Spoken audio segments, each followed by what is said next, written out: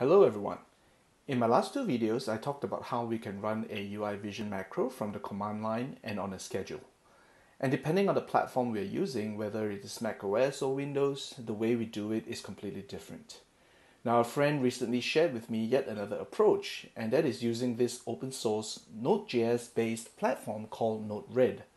Now, because Node-RED can run both on Windows and macOS, and in fact on Linux as well, using Node-RED essentially provides us with a single cross-platform approach to this problem.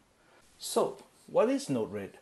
Now, as you can see here, Node-RED is a solution that allows users to quickly build up applications or programs with minimal coding by allowing them to wire together nodes, which are really pre-built executable components. These Node-RED applications can then be triggered off from events such as a schedule. Now, this will make more sense as we start looking into the platform itself. So, to keep with tradition of learning any new programming language or tool, let's start with a Hello World application. So here we can see a Node-RED flow with 3 nodes. The first node is essentially a node that starts the program by injecting a message with some values in it. In this case, we are adding a Hello World value and store it in the topic attribute of the message. The second node is a JavaScript function where we can then manipulate that message.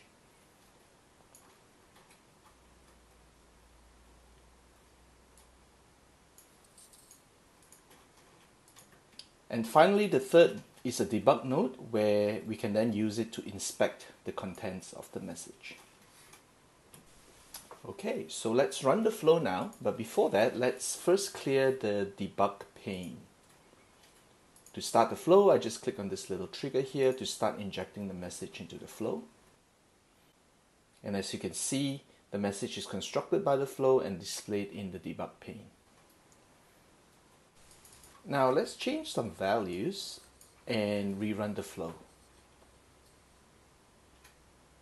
So we'll change Hello World to I am cool. Okay, and then we deploy that change and we inject the message. And you can see Node-RED says I'm cool. Okay, and if we go into the function node and change a little bit of that, right, go back to the message and change the topic to something else. Deploy that flow, inject the message, and you can see how the application just gets updated very easily through a point and click interface. Now, as you can see here, what Node-RED provides really is a low-code event-driven platform for us to quickly build up applications. And if you look to the left pane here, you would see many different types of nodes that comes with the platform, which essentially provides many pre-built functionalities that we can essentially just drag, drop, and use in our flows.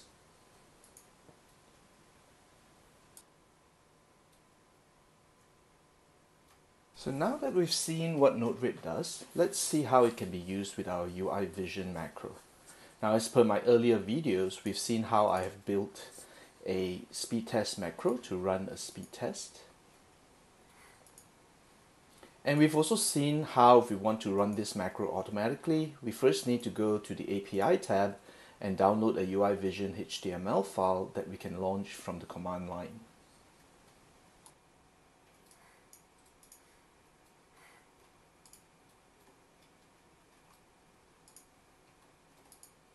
Now let's start with a new flow in Node-RED. We'll drag and drop some nodes that we will use to start the UI.Vision macro. We'll use an inject node, and we'll use an execute node, and we'll have a debug node. So if we open up the inject node, what we first do is change the payload to point to the UI.Vision file that we've just downloaded from UI.Vision. Okay, so it was downloaded to my downloads folder. Okay, and then as per my other videos, we noticed that if we want to call the UI.Vision API, we'll have to provide the URL parameters as well, like the direct equals to 1 as well as the macro name.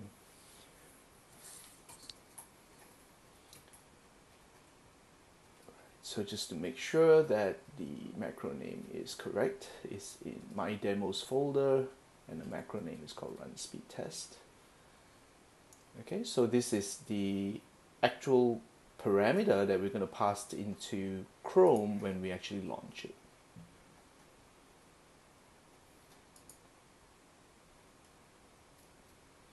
Okay, so we've set the payload. So now what we'll do is open up the exec node, and in here we will provide Node-RED with the path to Chrome. Okay, because we want to run UI.Vision with Chrome. So we get the path to Chrome, and we supply it to the execute node.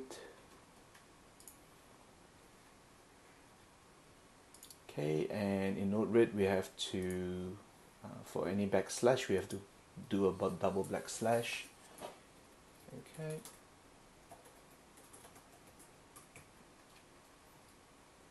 Okay, and we've done. And now all we need to do is wire up the nodes. Okay, so we'll wire up the standard output to that debug node. Alright, and we're going to deploy that flow, clear the debug pane, and just run it. But we've hit an error. Essentially there's no payload because the flow didn't get to that stage.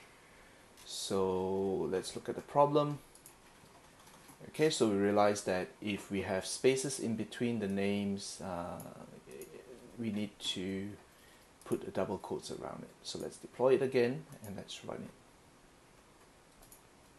Okay, so see how Node-RED has now just triggered off the UI.Vision macro that I have in my UI.Vision macro library. So there you go, how we could trigger off a UI.Vision macro using Node-RED. Now, as you can see, Node-RED is a pretty powerful platform, and it is my intention to explore this a little bit more. And in the upcoming months and weeks, we will certainly be looking at doing more things together with Node-RED.